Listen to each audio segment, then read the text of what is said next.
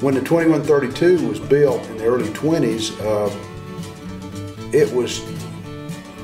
the railroads were just like, you know, amazingly ingrained in America, and Corbin was no different. And this particular engine was built to handle yard switching. It was designed for that, and that's what it did for the L&N.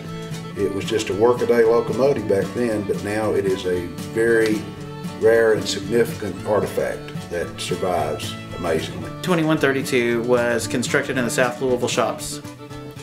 She rolled off the shop line in 1922 and was shop number 396 of 400 steam locomotives that were built there. So literally there are only a few steam locomotives produced after her that remained.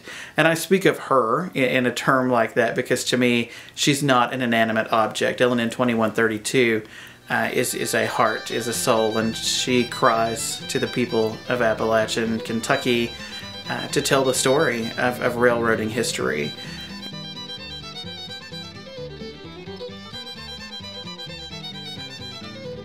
When the possibility, even faint, came up that this engine could be relocated to Kentucky and to Corbin, the L&N Society just went bonkers because we all knew the significance of this locomotive. It was built by the L&N in its own shops at South Louisville, designed and built by Kentuckians, many of whom their ancestors may still live in Corbin and the surrounding region.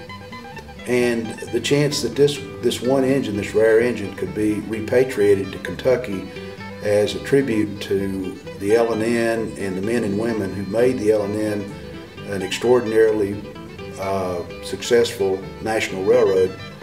When that opportunity presented itself, we rallied around it.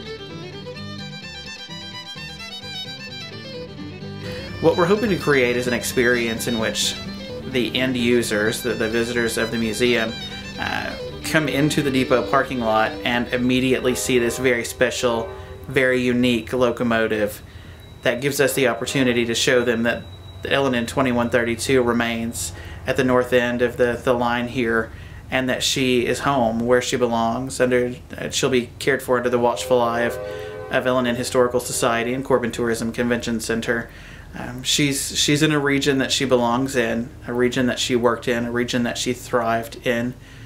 L&N 2132 is a special piece of history that is not comparable to other pieces of history. She is a unique locomotive with a unique story. She's not a mass-produced shop line locomotive. She's a very special Class C one-yard switcher built by master craftsmen here in Kentucky, a tradition that no longer exists anywhere in the world. Certainly those specialized skills, much like the steam locomotive, have left only to be moments of history.